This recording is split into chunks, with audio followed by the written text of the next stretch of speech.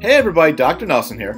This is a video about how to estimate the square root of irrational numbers. So we're going to do some problems together, and then you have a chance to try some problems on your own, and at the end you can see how you did. Alright? So remember, when we estimate, we're not getting the exact. These numbers over here on the left hand side of the page, these are perfect squares, right? So these have exact square roots. So for example, the square root of 1 we know is 1, because 1 times 1 is 1.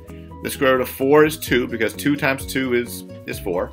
And let's keep on going. This is going to be this 3.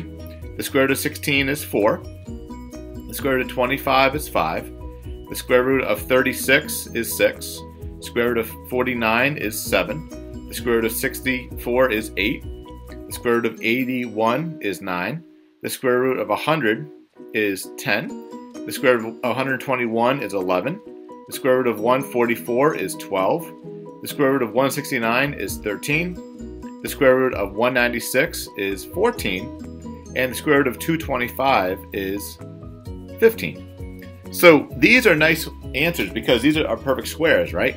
But what we're going to do is we're going to focus on the square roots of the numbers between these square roots. Like if I said, what's the square root of, say, 20? Well, I know it's going to be between 16 and 25, right? So the square root is going to be between 4 and 5. If I want to know what's the square root of, say, 105, well, I know that's going to be between 100 and 121. So it's going to be between 10, and 11. So we want to figure out we want to estimate the square root of 28. So I know the square root of 28 is going to be between the square root of 25 and the square root of 36. So let's write that down. So the square root of 25 and the square root of 36. And we want to estimate the square root of 28. So I know the square root of 25 is 5. And I know the square root of 36 is 6.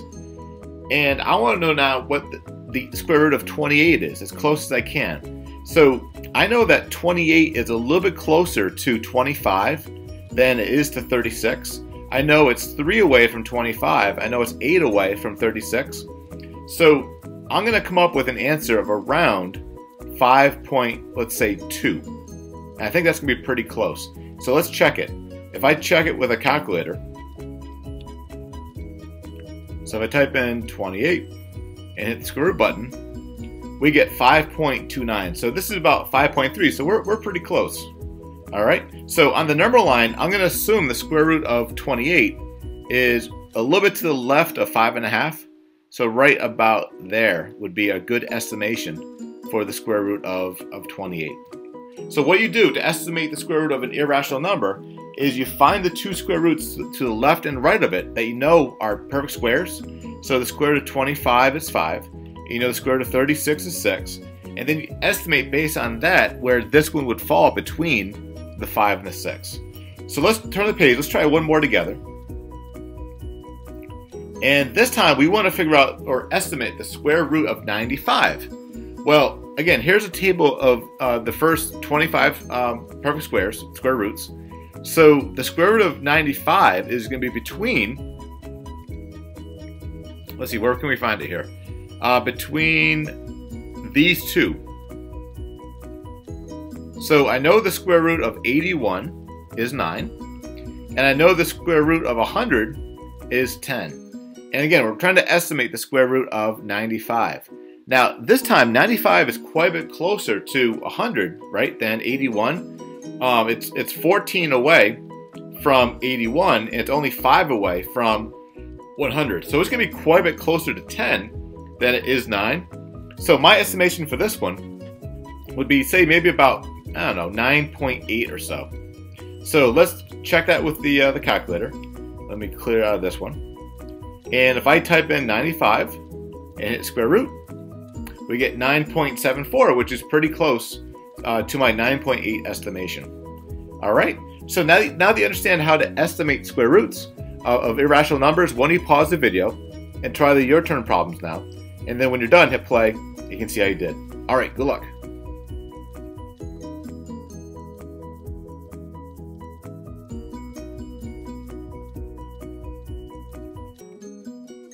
All right, welcome back. Let's see how you did with this your turn problem. So for this problem, we want to estimate the square root of 50, which is an irrational number. So I've already done a little bit of work here. I know the square root of 50 is going to be between the square root of 49, which is 7, and then the square root of 64, which is 8. So our answer has to be between 7 and 8. And the square root of 50 is only 1 away from the square root of 49, and it's 14 away from the square root of 64. So it's going to be much closer to 7 than 8. So again, if I think of all the numbers between 7 and 8, like 7.1, 7.2, 7.3, 7.4, 7.5, and so on, it's going to be really close to 7 than 8. So I'm going to give an estimation of around 7.1. And let's see how we did here with the calculator. And let me clear this. And I've hit 50 and then square root. We get about 7.07, which is only 3/100ths away from our estimation of 7.1. All right, how'd you do?